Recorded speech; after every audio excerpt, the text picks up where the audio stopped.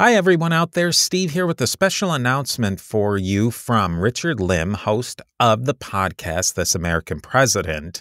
Richard is a fellow member of the Parthenon Podcast Network. November 22nd marked the 60th anniversary of the assassination of President John F. Kennedy. To commemorate this pivotal event in American history, learn more about Kennedy's 1963 Texas visit and re-election campaign, his assassination and legacy, you can listen to this excerpt from This American President. This American President is a fantastic podcast, and I highly recommend you follow the links in the show notes to listen to the full episode and learn how to listen and subscribe. Thanks for joining me today, and I will talk to you next time.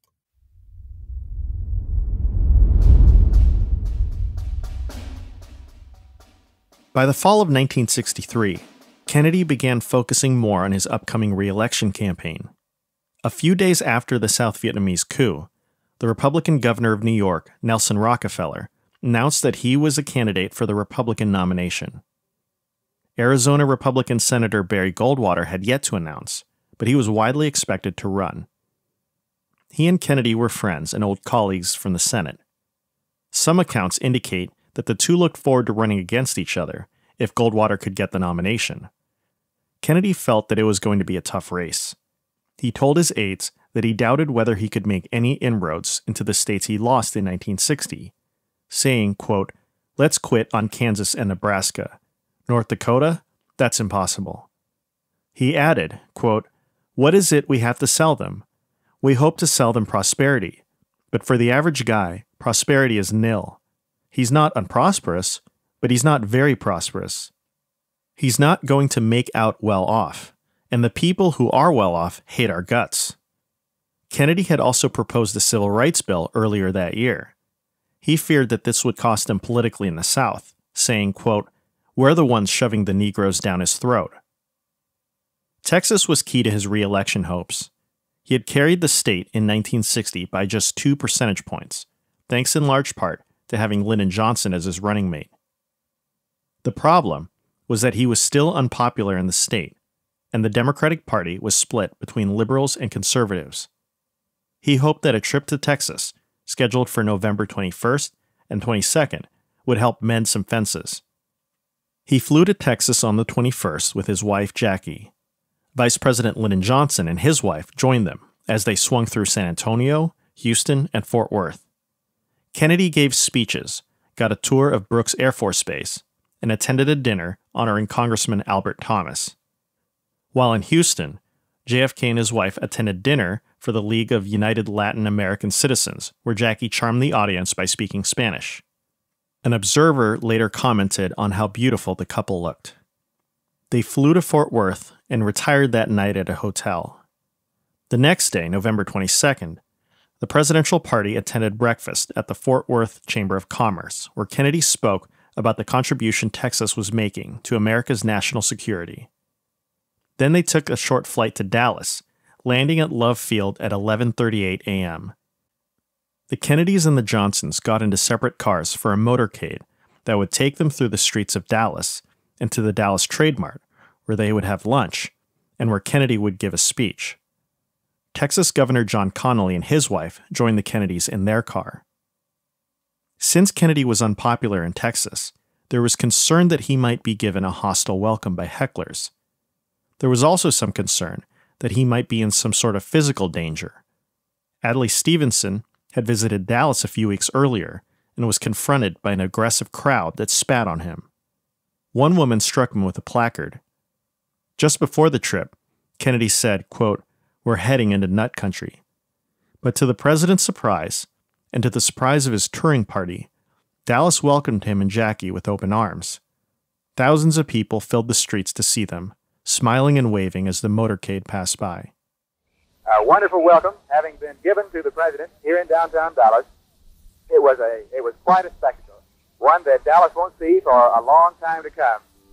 And any fears that might have existed in the minds of some about the alleged small handful of people who might have launched severe demonstrations to mar the president's visit, these were apparently unjustified, or at least taken care of in good order by the Dallas Police Department, who had such a tremendous force in evidence at the downtown areas and all over the city of Dallas as the motorcade moved through, that there was no danger whatsoever and none in evidence of adverse reactions to the president's visit. A completely overwhelming welcome for the president. Now, this is Bob Huffaker in downtown Dallas, returning you to Jay Hogan at KRLD. At around 12:30 p.m., near the end of the trip to the Trade Mart, the motorcade approached Dealey Plaza. Noting the warm reception, Mrs. Connolly turned to Kennedy and said, quote, "Mr. President, you can't say that Dallas doesn't love you." In his distinct Boston accent, he replied, quote, "No, you certainly can't." Just moments later, a man aimed a rifle at Kennedy and pulled the trigger. The bullet ripped through the air and hit its mark. President Kennedy and Governor John B. Connolly of Texas have been cut down by an assassin's bullet as they toured downtown Dallas in an open automobile. The president, his limp body cradled in the arms of his wife, was rushed to Parkland Hospital. The governor also was taken to Parkland. What was a wonderful welcome in downtown Dallas has become a scene of indescribable horror as hundreds of people crowd outside the back door to the emergency room here at Parkland Hospital. Faces are ashen white, and people are wondering, is our president going to live? Ladies and gentlemen, we have a press report over the wires. We hope that it is unconfirmed, but we have to doubt it. The President of the United States has been the victim of an assassination.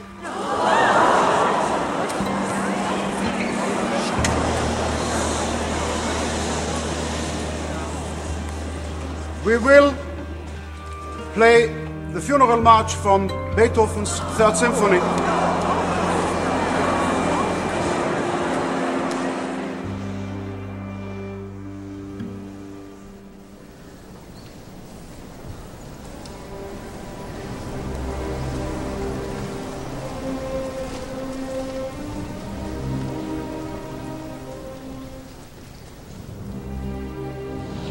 What you're feeling right now? I really couldn't say. Really, right now I just don't know what to do.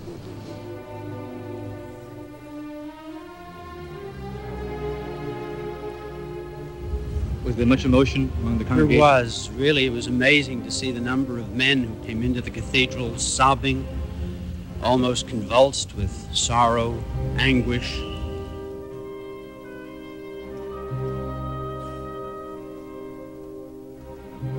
But all we can do now is pray for him, and it's about all we can do. An entire loss to the world. It's hardly believable.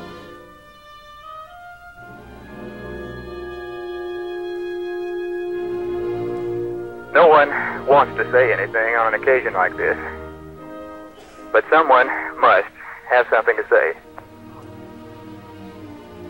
Mr. Wright, do you have something to say? We have just learned that our president is dead. This is a sad day, a day of grief, a day of shame for this land. That anyone would hate, that anyone would seek to kill the President of the United States. We must strive anew to rebuild our faith and our hope. May merciful God console his loved ones and his family.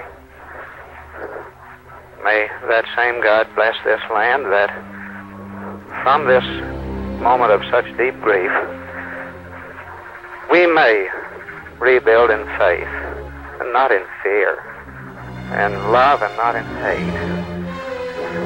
I know the nation mourns and will deeply mourn, those of us who were with him today when he was so alive, so buoyant, so outgoing, exposing himself to the public, will never forget this experience and will always remember him as the president who went to the people, not fearing to expose himself, his person, his safety, his own repose, to his land and his people.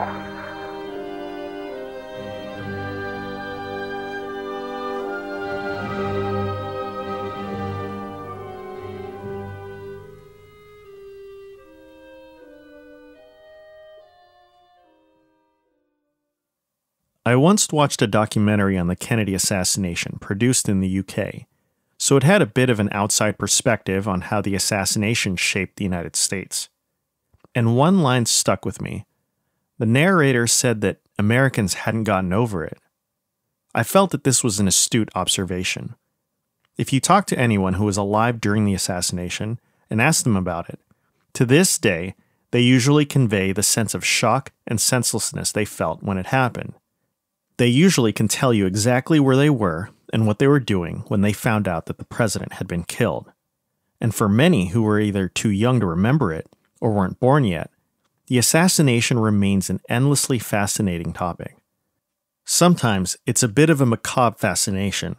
There are assassination buffs who've watched the footage of Kennedy being shot over and over again, trying to figure out just what happened that day. There are alleged autopsy photos of JFK that you can find in books or on a Google search, photos that are studied for evidence. Thousands of books, documentaries, and movies have been made telling us who killed Kennedy, whether it was, as the government said, Lee Harvey Oswald, or a broader conspiracy. There are questions that continue to perplex the American people. Why was Lee Harvey Oswald himself killed just 2 days after the assassination? Was there a second gunman on the grassy knoll? Kennedy died after serving as president for 2 years, 10 months, and 2 days. He was 46 years old, the shortest lifespan for any American president. His death cut short a presidency that was still in the making, with many goals and initiatives left undone. It would fall upon his successor, Lyndon B. Johnson, to see these goals accomplished. The trauma and unique circumstances of Kennedy's assassination would leave a deep imprint on the psyche of the American people. They remember Kennedy's thick Boston accent and his soaring eloquence. They remember his charisma and the glamour surrounding him and his family. They recall images of him and his beautiful wife, and him playing with his young children. But they also remember the darker side of the Kennedy years. They hear about the accusations against him and his family, that his father was a bootlegger, and that he stole the 1960 election. They remember the affairs. They picture Marilyn Monroe singing Happy Birthday to him on national television. They see books being published by women, even over half a century after his death, that reveal yet another one of Kennedy's extramarital affairs. They remember the scandals that rocked his family even after his death, that his brother Teddy drove his car off a road in Chappaquiddick, and while Teddy managed to get out of the car, left a young woman to drown. They remember the haunting images of JFK in Dallas, with Jackie next to him in her pink suit, shaking hands with the crowds and riding in the motorcade. They've seen the footage of him getting shot. They remember the image of little John saluting his father's casket. These images, perhaps, are the biggest imprint Kennedy left in the collective memory of the American people. They are, perhaps, more vivid than anything Americans remember about other presidents, like Dwight Eisenhower, and even more recent ones like George H.W. Bush. Kennedy was one of the most popular presidents of all time. He still holds the highest approval average in Gallup polling at 70%. Compare that to Ronald Reagan's average at 53% and Bill Clinton's at 55%, both two-term presidents. And that popularity has lasted. When Gallup polled a sample of Americans in 2010 on their feelings towards recent presidents, Kennedy rated the highest with an 85% approval rating. Reagan came in second with 74%, while Kennedy's 1960 opponent, Richard Nixon, polled lowest at 29%. But you have to wonder, how much of his popularity comes from what Kennedy actually did versus what he represented and what feelings he evoked in the American people? Part of it might have to do with the way history turned out after his death. His successor, Lyndon Johnson, achieved much of Kennedy's domestic goals, passing a tax cut and civil rights legislation, but he also escalated American involvement in Vietnam. The result was a stalemate, with tens of thousands of Americans dead, dividing Americans across the country. Soon, assassinations took the lives of Martin Luther King Jr. and Bobby Kennedy. Then Richard Nixon took office, who, despite his foreign policy successes, saw his presidency crumble due to Watergate. Both the war and Watergate would deeply erode the American people's trust in their government institutions and their leaders. The traumas of the 1960s and 70s, the upheavals, the assassinations, the scandals, all of these things led Americans to look back at what happened before with a sense of nostalgia. They remembered the days when Kennedy was in the White House. His assassination seemed to mark a turning point from an era of optimism to one of chaos and confusion. Kennedy obviously didn't have a chance to complete the things he started. The high hopes he inspired in 1960 were left unfulfilled. Whether he would have fulfilled them is a question that historians continue to debate. Kennedy's assassination robbed him of the chance to realize his vision, but it also shielded him from the possibility of failure and disappointment.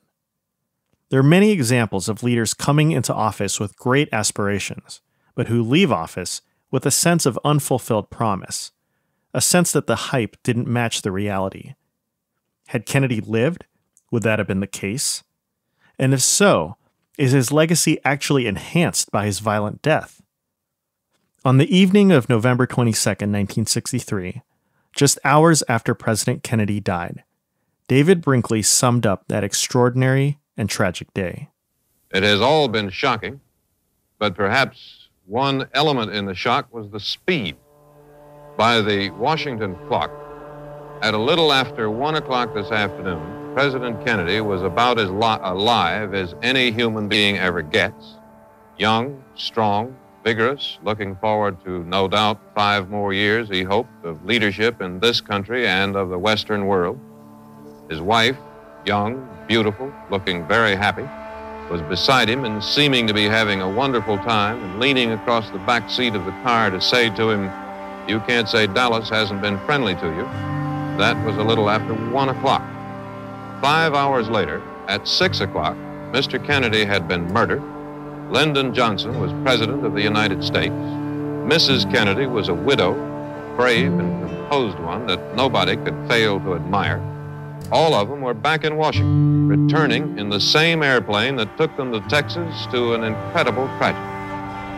The sheer speed of it was just too fast for the senses. In about 4 hours, we had gone from President Kennedy in Dallas alive to back in Washington dead, and a new president in his place. There is no more news here tonight, and really no more to say, except that what has happened today has been just too much, too ugly, and too fast.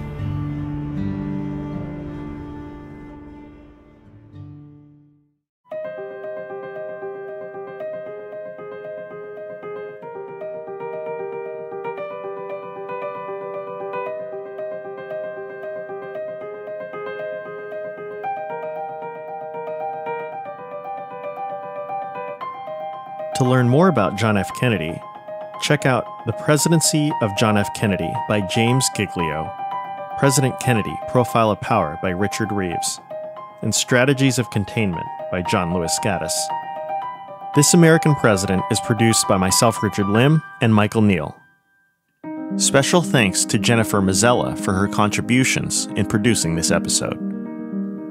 If you like what you've been hearing, you can help us by leaving us a 5-star review on Apple Podcasts or wherever you listen to our show.